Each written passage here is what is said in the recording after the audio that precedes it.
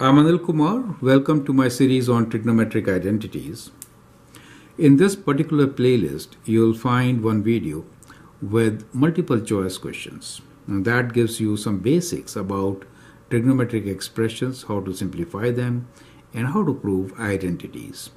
And then we'll have a couple of questions where some strategies will be utilized to prove slightly difficult level 2 trigonometric identities. Here is one of them. You need to prove cotx divided by cosecant x minus 1 plus cotx divided by cosecant x plus 1 equals to 2 times secant x. Now in this, we can start with the left side since it is more complicated. Now straight away, you can see that cotx is common. So I could write this as cotx as a common factor, and I can rewrite this as 1 over cosecant x minus 1 plus 1 over cosecant x plus 1. Correct? Now we can have a common denominator, cross multiply and simplify. So what do we get? So we get cotx, and here we have common denominator, which is cosecant x minus 1 times cosecant x plus 1. Cross multiply. So we get cosecant x plus 1 plus cosecant x minus 1. Right?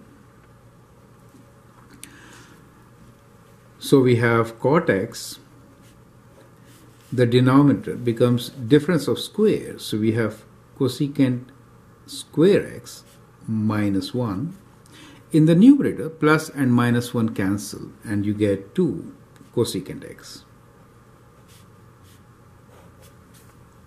Now what is cosecant square x minus 1? So I hope you remember the Pythagorean trigonometric identity, which is 1 plus cot square x equals to cosecant square x, right? So if I simplify for cot square x, I get cot square x as equal to cosecant square x minus 1.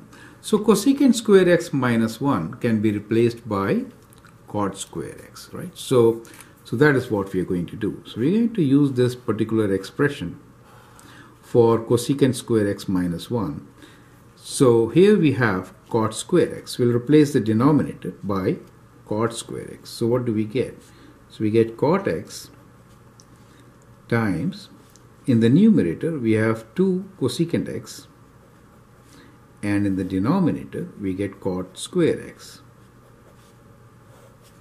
Now as you can see, one of the cotangents could be cancelled, right? So what do you get? Let us take it on the right side. So what you get here is 2 cosecant x over cotangent x. Now we can write them in terms of sine and cosine. Cosecant is reciprocal of sine. So cosecant x can be written as 1 over sine x.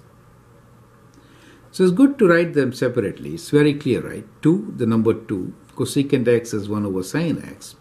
Cotangent x is cos x over sin x. It is in the denominator, so we'll write this as cos x over sin x. Perfect. Now you can cancel sine, and what you get here is 2 over cos x, or 2 times 1 over cos x. 1 over cos x is secant x, and that is what you need. So we get 2 secant x, which is equal to right side. So we have shown how left side is equal to right side. Perfect. So that is how you can easily prove this particular identity. So I hope the concept is clear. Feel free to write your comments and share your views. If you like and subscribe to my videos, that would be great. And also practice some other questions from this playlist. Thanks for watching and all the best.